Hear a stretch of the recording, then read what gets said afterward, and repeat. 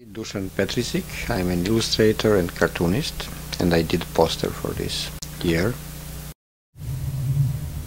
My name is Brian. What do you like best about summer? One thing that I like the best is the feeling of freedom.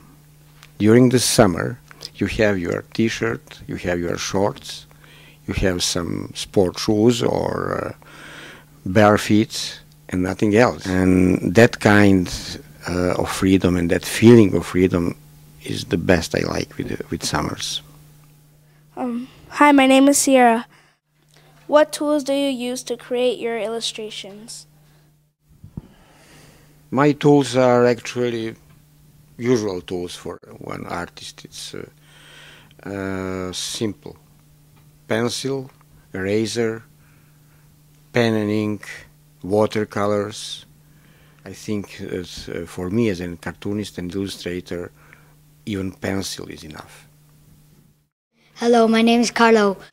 Would you rather be stuck in an elevator with a zombie or a vampire? Two animals or two creatures are not enough to spend time. You will spend time with them in first floor, 5 floors. So what to do with next 20 or 15 floors? So I would like to have more than just 2. Hello, my name is Ego. Do you think that having a robot arm would help your drawing skills? I don't think so. I think that my hand, my right hand, because I draw with right hand, is enough. There are lots of dogs in your books. Are dogs your favorite thing to draw?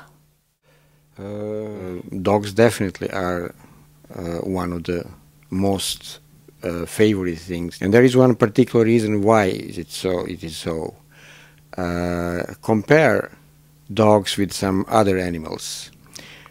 Lions, all the lions look like one lion. All giraffes look like a giraffe. All elephants.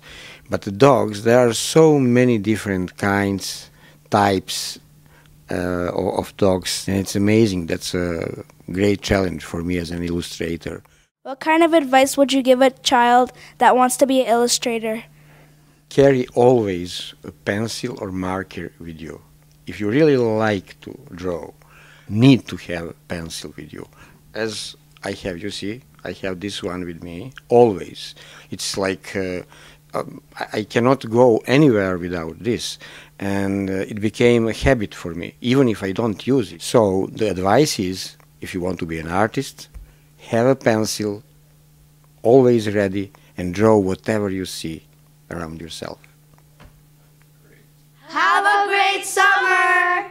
Have a nice summer too, and use this summer to try to find some new friends, to read some new books, and to learn something new and exciting.